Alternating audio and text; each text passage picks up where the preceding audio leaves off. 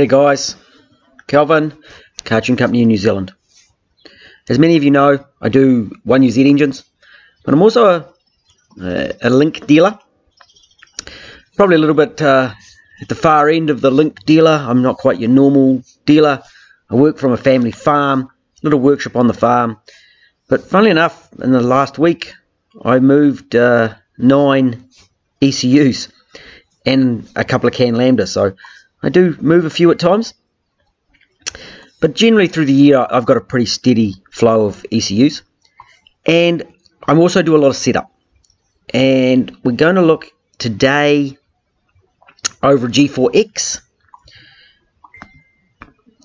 I've got the software set up here, and I've got an email from a man describing his problem. And we're going to go through the process of solving this problem, what we find, because it isn't actually a problem that he's having. What he's missing out on is he's just lacking a bit of knowledge of how the system works and what's going on. So let's look at seeing if we can solve that. We'll look at his email for a start. It should be right here. So it's from Michael. And we'll just give this a bit, I think there'll be a bit more of this. So I've been having another discussion with him. And he says here, understandable. That's replying to my previous comments. I've been trying to get help from Link on my Lambda issue because it's wired correctly, sensor gets hot, but no readouts. Haven't messed with it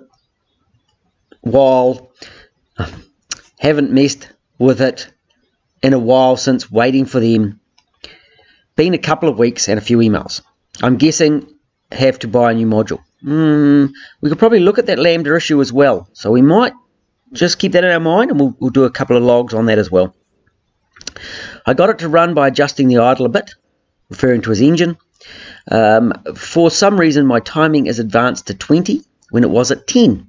I'm not sure if it's the adjustments in the tune or the bad cam sensor. They are the originals.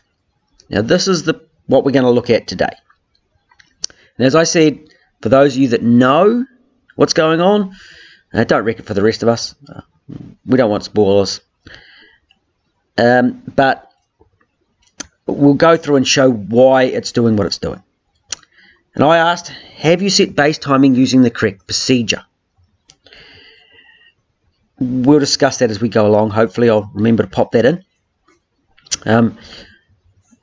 His reply, it's just got a bit more. Let's see. So I went through, checked my timing belt marks. My timing there is fine.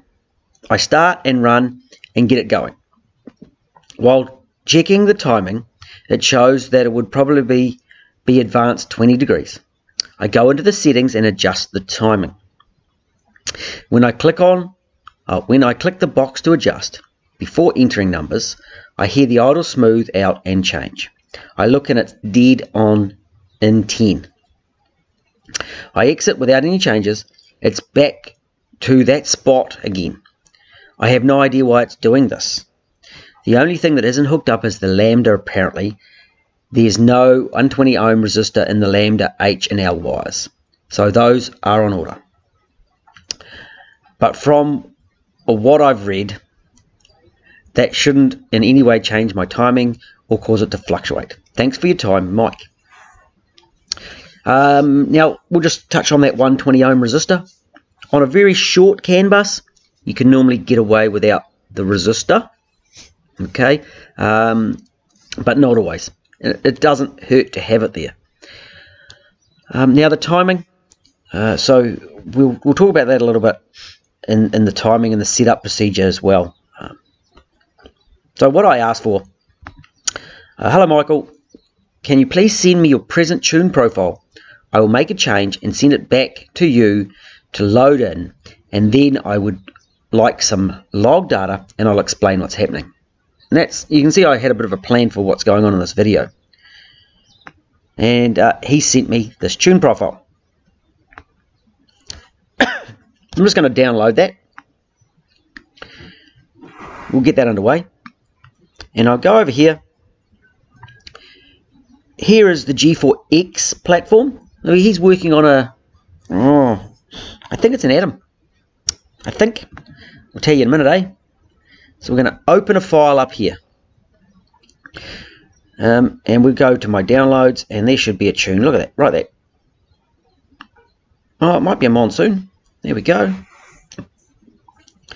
It's pretty interesting to see. It's pretty easy to tell. Normally, you just, if you go to analog inputs, and we go input pins, and this is a great thing about the new software. And there's a lot of people that don't like the new G4X software because they're used to the last two platforms of software. But look at this. I can really quickly go in, look at the input pins, and see where pins are and where things are going. And this is fantastic. Now, when I talked about the timing, it's the base timing. So normally you go into here, trigger setup, and you go to the calibrate. So I'm using the left click on the little arrows. So if I want to expand anything, I click the little arrow, or I want to take it away, I left click that arrow, and I go to calibrate. As you see, he's at 355. That to me indicates that he's using the crank side cam sensor. Reference timing is at 10. So to set the timing, you have the engine running, or cranking if you're trying to start it up. But once you've got it running, you should check it running. He clicks this, it brings up these numbers here, and he checks with his timing light, and it is at this base 10 degrees. One thing that's really important that I often get wrong is if you do adjust this number, you do have to push enter. Okay, you need to push enter before it actually saves that change. Okay, so at that point it's dropping to 10 degrees. And then, of course, it goes over here, and it goes off this table here. So I would guess he's probably idling at about 1000 RPM, and around about these zones here. So the timing would be at around about 20 degrees. Are there other adjustments? And that's the real simple answer. Okay, all you're doing with your base timing is you are telling the computer where to reference it off. It doesn't know. Information in, information out. It doesn't know where it is. And so if you'd say, let's say your cam sensor is around, or your crank sensor is around the wrong way, it's going to be 15 degrees in a different place. So the timing is going to be in the wrong place, and if it thinks it's at 10 but it's 15 degrees in a different place, the computer doesn't work that out unless you tell it where it is. And that's why, as the technician, we check it, put it in the right place. So this is why it's at 20. But I'm going to go through and I'm actually going to set up some logging. What other adjustments are available for this?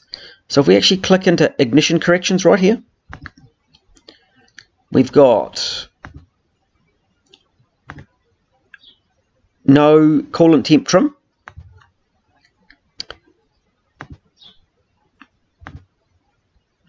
and no air temp trims. So there's no other trims going on right there at the moment. Generally I would put a couple of those in.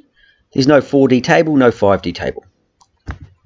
And the dual table is going to be off. We've got dual control there, so we've only got, what has he got? Individual coils. I think he's got individual coils. So that's close enough there for that. So here is his timing table. So as soon as he stops clicking on it, it goes into this zone here. Okay, and that's why the timing is changing. And you can see when I go into this map here, it's going to bring up the timing angle that the computer is expecting to generate. So one thing to do is to do the old calibrate thing. How far back did I put it? Oh, I put it way back. So I'm just using the little arrows up here. I'll go back down to calibrate. We'll do it in the configuration screen here. Calibrate. So we go there and we expect the timing to be at this number here. If it's not, we adjust this number here, and to ensure that it stays at that number there as you rev it, we adjust that one. These base numbers here work really well on a 1UZ, so that should be pretty close. And on a 1UZ, if there's some base numbers, okay, and if you get to know the base numbers and the timing's not where they is with the base numbers, then you've got a problem. Though they've changed it on this. So this is for a non-VVTi running the 12-tooth trigger wheel and individual cores. Okay, so we're done. So as soon as you do that, and we pop over here, bam, you can then recheck your timing, and it should be at around about whatever this dial here shows, whatever the timing the computer is expecting. And that's why his timing is moving.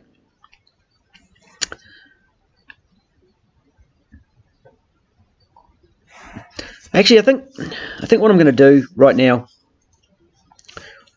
is that's explained the timing thing.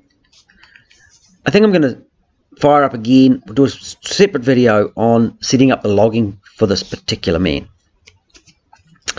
So, hey, hope that's been helpful. I'm going to upload this one for Michael. He can have a read, he can have a watch, he'll understand what's going on better, sharing some knowledge, and then we'll look at doing some logging. If you're interested in that, watch the next one. Hey, talk to you again soon. Catch you later.